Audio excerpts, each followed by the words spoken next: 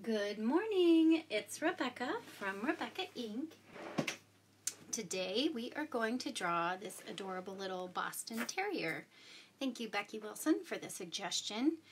What you need to join in is a piece of paper, a pencil, a marker, and an eraser. Or you could use the back of a pencil eraser. That's fine too. I'm going to move my guide and we will get started. You are going to start with your pencil. I'm going to use my marker so that you can see me better. Okay, our little guy is sitting, it's going to take up about this much room on our paper. I'm going to push start here. There we go. I'd like to try to do a time-lapse video and I forgot to start it, so there we go. Okay, so our guy's going to take up about this much room on our paper. It's going to be built mostly of squares, so we're going to draw some squares today. His little head is tilted. You know how dogs look curious. So we're going to start with a square that's angled, about like this. I'm moving my whole arm from my shoulder, and I'm going to draw an angular square. Now we are roughing this in, and we are moving our whole arm from our shoulder up and down and back and forth, and we're going over and over our lines to arrive at our shape. That helps us get the best shape that we can. If you just draw one line, maybe it's a little off or funky and not quite what you want, but if you draw a few, they build up to be a really nice shape. So be forgiving with yourself, and in the long run we will erase all of these lines and they'll just serve as guides, so don't worry about it too much. On the top of our square we are going to add in some rectangles for ears. We're going to have one living here and one living here. So off to the side here, let's add in a rectangle. The Boston Terrier has some really cute tall ears. They stand up really cute on the top of their little heads. So I'm going to rough in a rectangle right about there. To get that shape, I'm planting my wrist and I'm moving my hand back and forth. So it's a little bit finer motor movement there. On the top of that, we're going to add in a triangle and a tiny little circle. So plant your wrist, and from the top of that rectangle, let's build in a triangle that looks about like that. And at the very tippy tip of that, add in a little tiny circle. Very good. Let's add in a little connecting triangle there, and a little connecting triangle there. If your rectangle was scooted further down into your face rectangle, you don't need those, but mine got a little off to the side, so I'm going to add those in and make it easier for myself later on. Let's draw on the inside of that ear. We're going to add in an oval and another triangle. The oval is going to overlap the rectangle and the triangle that we just drew, about that much. And then inside the triangle, just add another little echoing triangle there. That will give us that pink part of their cute little ears. Over to the other side, let's do the same thing. We will start with our rectangle. I'm going to angle mine this way this time. I'm planting my wrist and I'm moving. Actually, on this one, I planted my wrist for these lines. But for these lines, because they're a little bit bigger, I planted my elbow. And I'm moving my forearm back and forth and back and forth. You can try that. When you use your bigger motor movements, it's easier to get those shapes going. All right, up on top of that, let's add in our triangle. I'm going to angle it this way this time. Very good. And let's add in our oval and our little triangle on top of that. Now, because of the angle I've chosen for our little Boston Terrier, his ear has some cute little shapes down here. So to get those shapes, we're going to add in two ovals. One that lives right at the base of that rectangle, and one that lives just above it. Just like that. And I'm going to connect that with a little connecting triangle. So we did a rectangle with a triangle And then inside that we did an oval and a triangle. And then we added in 2 little ovals, one there, and then angle just slightly different, one there. And if you've got any gaps between your rectangle and that triangle, between your rectangle and your oval, add in a little connecting triangle. I'll use those a lot of times just to help me know where I want my lines to go. I'm going to do the same thing up here, just add in a little connecting triangle to the top of the head. Okay, for our face, we are going to do a series of 3 circles here and 3 circles here for our little guy's eyes. The first circle is going to live right at the edge of this square, and we're going to get our whole arm going from our shoulder for this circle. And once we get a shape about this size, it's not very big, we're going to set our pencil down. Now I get my whole arm going and I hover just above the paper, and when I feel like I've got the shape, I set my pencil down. I go around and around and around, and it's not perfect, and yours will not be perfect. Don't expect it to be. These are going to be our guides, so we're just roughing it in. Inside that, we're going to draw a smaller circle. He's going to be kind of looking off to the side, so I'm going to put that smaller circle right here. For that smaller one, I'm using from my forearm, my elbow, down and getting my arm going. And then on the inside of that, a little highlight, just a little circle there. Very good. Now go all the way over to the other side of that square, right about here, just inside from that edge, and let's draw another one, just like that. Get my whole arm going. Draw that bigger circle, and then off to the edge of that, the smaller circle. And inside that, the little circle for the highlight. Very good. Now for our face, we need to build out his little nose and his jowls. So we're going to do a little circle in between those eyes, just like that. That will be his nose. Inside the top of that, for a little highlight, let's add in a little oval, just like that. You're doing so good. Now we are going to add in his jowls, and how we're going to get those shapes. We're going to draw some circles going down and down. Same thing on the other side, down and down. We'll end up with a little circle in the corner here to help us round off our face. So this circle, this one is going to be fairly large, and it's going to live right next to the nose. Actually, overlap your nose just a little bit and make it go all the way to the edge of your eye.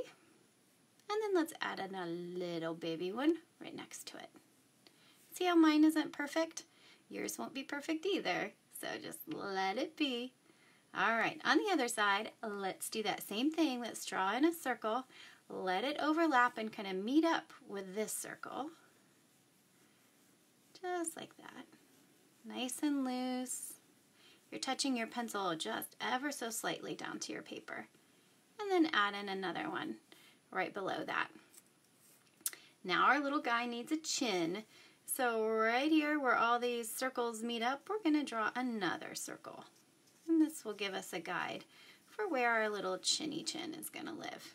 Right there. Very good.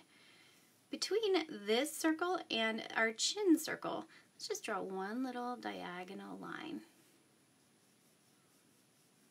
You're doing so good. Okay, this next part is fun. It reminds me of a toy my kids had when they were little. These little blocks that if you went like this, they would like fall down. So we're going to do almost like a xylophone of blocks now. So from the corner, we're going to go in just a smidge underneath that chin, right about here. And we're going to have a square. It's going to come off the back of the neck right there. This is going to be the neck. Come off the back of the head right there. And it's going to be angled just like that. So how this one went this way, now we're going back the other way. Then we're going to do the same thing and about the same size off of that.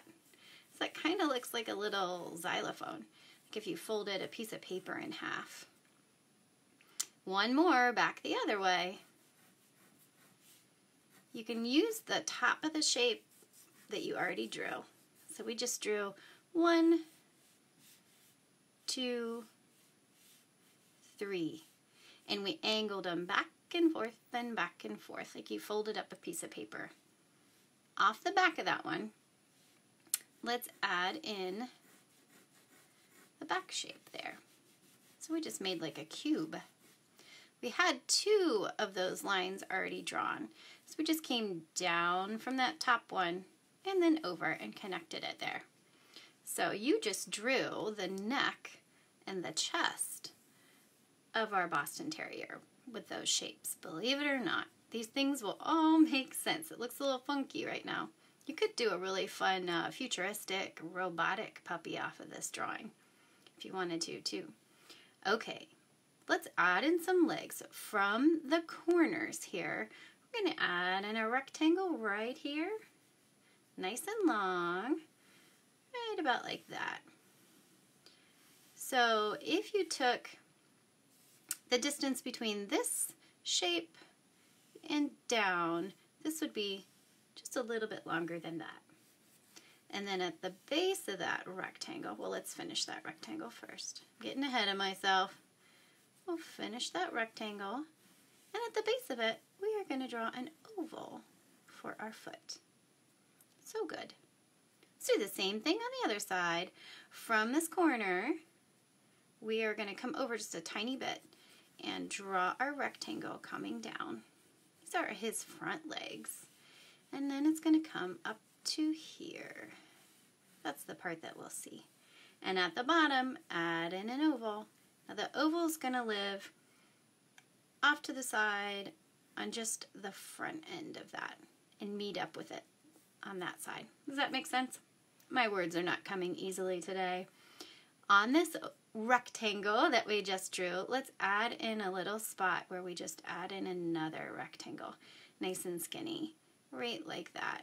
You're kind of just mimicking the line that you just drew. All right, moving on to our back legs. Where this front leg meets up with our chest, we're going to add in a little triangle right there. Now, our Boston Terrier is going to be fit. It's not going to be like my puppy dog where his little belly is all rounded. This little guy, his ribs are going to meet up with his back leg there where it's seated. And we're going to let that help us define that shape. So from that, we are going to draw an oval that angles back, just like this. We're getting our whole arm moving for this oval, and we're going around and around. And then once we get that drawn, we're going to draw a skinnier oval. It's going to live it's going to end right about there. So you can see not quite all the way up to that front leg. And it's going to end right about there. So a little skinny oval, just like that. And inside that end of that oval, let's draw a little circle. The Boston Terriers have these adorable little feet that look like they've been dipped in paint. Some of them, their legs are white further up. Some of them, the black fur comes down further, but their feet are usually white, which is pretty cute. All right, now we need a belly circle. So our belly circle is going to overlap our oval we just drew, and it's also going to overlap this leg. It will end up just serving as a guide, so we're not really going to see all these lines that we're drawing, but we're going to draw that in to help us know where to shade some things. So drawing a nice little circle right there. Around and around you go. We need 2 ovals in a triangle, and then we are all set. So from here, let's start up at the face, and don't touch your pencil down, but drag your hand down the page following that line. And when you get right about here level with your belly circle, we're going to draw an oval right there. Now his little hind end is tucked under, and this is his little hip coming down to his foot. And at the base of that, let's draw that little circular foot right like that. All right, now we need to connect these shapes. I'm going to add in a connecting triangle. So if you want to take your hand all the way down those back shapes to get that shape, the back end of your triangle, you can, or you can just kind of follow along from that body square and add in your triangle. Now you don't have to draw in the whole shape, but just to give you an idea, that triangle that I'm talking about would look like that if I drew in all the shapes. Oh, we do need one more line. From the foot, let's add in like a little smile right there, connecting it over to that leg. You have got all the shapes you need. We're going to add in just a few little things that will help us know where to put our dark fur. Up at the top, on the face, let's add in a few little guides. They've got these cute little lines that come down their face, and it defines where the black fur lives and where the white fur lives.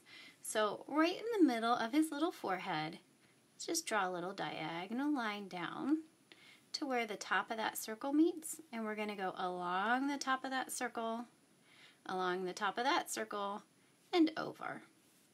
And then back up to the forehead. We're going to go down the face to the top of that circle, around the top of that circle, and top of that circle to the edge.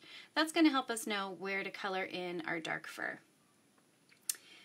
Let's do the same on the body. They've got a little bit of dark fur that lives, this part is all white, and they have a little bit of dark fur on their backs that sneaks around the front. So let's just give a hint of that with our pencil so we won't feel so intimidated.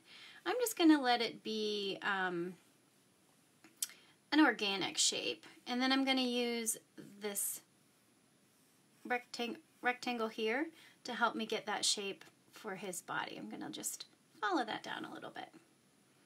Now his little circular tummy will be pink, but above that will be all white. So I'm going to let my pencil just draw in some organic shapes for that. Then I'm going to go back up to the face and do the same thing on the other side, just following down and connect to that front leg. I see one more shape we need to add. Let's add a little connecting triangle right here. Just back and forth. Between the head and the body, head and the neck, add in a little long triangle there. And now we are ready for our marker. So set down your pencil and grab your marker. Let's start at the top of the head. I'm going to peek at my video and make sure I haven't scooched my paper too much. All right, right at the top of the head, let's start right here. We're going to go across his little forehead and go up his ear, around that little tiny circle, and back down. We're just going to do the outside edges. So across the forehead, go right up his ear, over the outside of that rectangle, outside of that triangle, around the little circle, then right back down, right the triangle, onto the rectangle, back down toward the face. You're going to stop when you get to your eye circle. Let's go around the other ear. Now this one, we're going to go up this side, around that little circle at the top, down the triangle, and then we're going to go around that little oval and around that little oval, back to the head. So go ahead and go up, and then back down. You've done all of the hard stuff. You have drawn in all the shapes that you're going to need, so now we are just tracing. So this is the fun part. You can start to see things coming together, and you can start to see where these shapes help you build your drawing. Okay, let's do the inside of those ears so we don't forget. We'll go up to the triangle, onto that oval, and back up. Now, as you get to drawing and you feel comfortable with your shapes, you may not need to sketch in everything. Maybe you understand that an oval with a triangle on top gives you this teardrop shape. You could start with the teardrop shape. That would work beautifully. Okay, let's go to the eyes. We're going to trace around that outside circle first. Go all the way around that. Plant your wrists, let your fingers trace over the lines that you've already drawn. So good, you guys. Now let's do that inside circle. You're picking your favorite lines at this point, and you're tracing around those. Go around your circle, and then go around the little highlighted circle there. And you can fill in your eye. Leave your highlight white. Very good. All right, around to the other eye, around your circle. I'm picking a fatter line on that one. See that? See how I've got my guide is a little bit on the inside? I didn't choose to trace that one. Then trace around your highlight and fill in your eye. Just like that. If at any point I'm going too fast and you're not quite there, pause me, catch up, and when you're ready, hit play and I'll be right here. All right, on to our nose. We're going to go around the top part of that circle that we drew, and then we're going to stop. See where these two circles cut into our nose shape? We're going to use those to give our nose a cute little angle, just like that. Look at that. Look what you just made. Now go around your inside oval, your little highlight, and then fill in your nose. Look, he's so cute already. Okay. Moving on to our face. Let's go ahead and draw down those little diagonal lines that we drew on the forehead and follow those around the top part of that circle, the top part of that circle, and stop. Same thing on the other side. Down and around and stop. Now we're going to do from the eye down and go around that bottom circle, and we're going to use that to help us get back up to our nose. So we're going to go down to the bottom circle and around. Now we are going to trace along these shapes. I'm going to start at the nose just because it feels better on my hand, but I'm going to come straight down from the nose and curve over like that. So do the same thing on the other side. Down and around and curve over like that. Now I'm going to use some guides here. They have this cute little dark spot on their face from their nose down to their mouth. And you see where our circles kind of left some shapes there. I'm just going to use those. You do the same where your circles went in and out. Just color in just a little bit of those up to your nose. So cute. All right, now we're going to go from this little connecting line just ever so slightly around our chin, and you will have drawn a Boston Terrier's face. Look what you did. So good, you guys. We'll come back and color things in black, but for now, we're going to keep going down the body. We are going to go around this outside edge from the neck down all the way to the foot. Ready? Here we go. Down the rectangle, connect it to that other rectangle, and down. Now for the foot, we're going to cut into the leg there and go around the foot and go back up the body into that rectangle. Now let's go draw in, rough in where that fur is going to go. We're going to go down where we had that and then cut over on the leg. Very good. Let's go back up to this one, this side. Starting up by his ear, we're going to go down that triangle, ride all the way down his back to his back leg. And we're going to go around that little hip down to his foot. And on that foot, we're going to go 3/4 of the way around the foot and connect it back to his little leg. Now I'm going to draw this in, but we're going to eventually color over it. So you could skip this part, but I like to draw in where that little hip's going to be. And if you don't want to use marker to color in your puppy dog, go ahead and draw in that line. So we're just going to go a little bit around that oval. That's going to give him his little hip shape. Let's go on the inside here and do this leg. We're going to go all the way up, or just shy of all the way up to that corner there, and go down this leg and stop at the foot. Down you go. Stop at the foot, hop back on 3/4 of the way around, and then go back up and come down. So we didn't draw that whole rectangle in, but we just drew a little bit. Now I'm going to go ahead and trace around that inside rectangle that I drew, because I'm going to leave that as a little highlight when I color him in. Let's draw this little connecting line, just like that. For his little belly, where it's going to be pink, we're going to go around this oval, just like that. And for his back leg, we're going to do that top part of that triangle that we drew. Then we're going to go down and around, just like that. And I am going to go around that little white part there, because that little back foot is going to be white. Now we just have to add in our organic shape for where his little fur is going to live.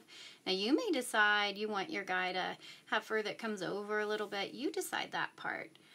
All right, along the chest, I'm just going to draw in where my white fur is going to be, because maybe I end up coloring this with colored pencil and I want his little tummy to be pink. You did amazing. Now we are ready to color in, so you choose. I'm going to use my marker because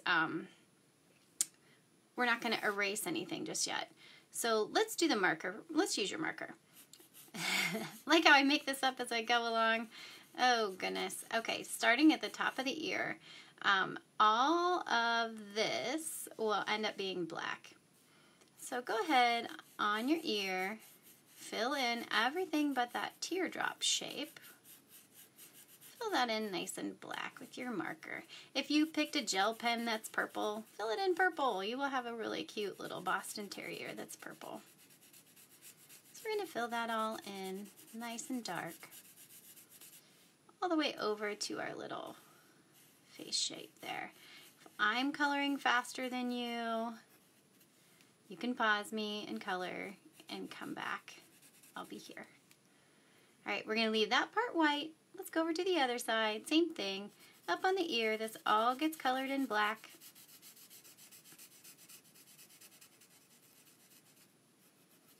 All the way up and down. There's no wrong or right way to color this in. Stop there. Make sure you don't go all the way over. Very good. And around this little eye. Fill that part in. Now we just have these little organic shapes on his neck. That part should go fast. If you like to color in little circles, color in little circles. I kind of go little sections. If you like to do nice long movements, you can do that. However you want to do it, there is no right or wrong way to do it. Now I decided my little guy is going to have black legs with little white feet. You want to leave your feet white, but it's up to you. Where do you want to have the rest of the white? Sometimes their front leg is white from like here down. So if you wanted to do that, you could do that.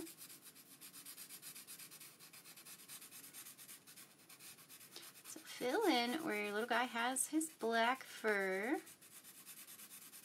On his back leg, I'm going from his chest, filling in from his hip onto his foot, just like that. And I'm going to do this other leg. If I had to fast forward, I would fast forward through this part because it's not super interesting, but we're doing something together, so that's good. Good to be together in any way we can be together today. All the way down his little tummy. Dogs have the best tummies. Super soft. All right, onto his little hip. I'm going to leave his little foot white there.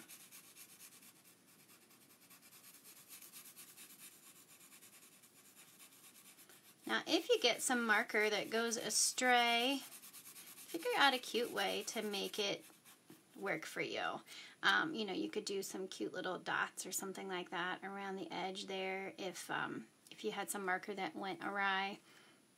So you decide how you want to deal with that, but don't let it discourage you. Just let it be part of your drawing because, you know, life happens like that. All right, I'm going to switch back. We are ready to actually go to our eraser, and I'm going to go switch back to my guide that I drew in pencil, and I'm going to erase right with you. So hold your paper down so you don't crinkle it, and go ahead and erase all of your pencil lines. You did so good. I think you're going to be proud of what you drew. Oh, I drew a collar on my guide. I think I decided not to show you that because I couldn't figure out a good way to teach it. So erase all of your lines, all of your guides, and make sure to send me pictures of your drawings. I was so impressed with the hummingbirds that I got the other day. Oh my gosh, so cute. So send me what you drew. I can't wait to see it. If you're looking for some other things to do today, you can find me on @RebeccaInkabink on Instagram. And you can find me online at RebeccaInk.com. I've got some really cute downloadable coloring pages on there. I just made one from the elephant that we drew together a few weeks ago. Or maybe that was just last week. So look on there, download a coloring page, color it in, and send it to me. I want to see what you're up to. I hope you're doing well and that you're staying positive and staying healthy. And I will see you tomorrow. Bye.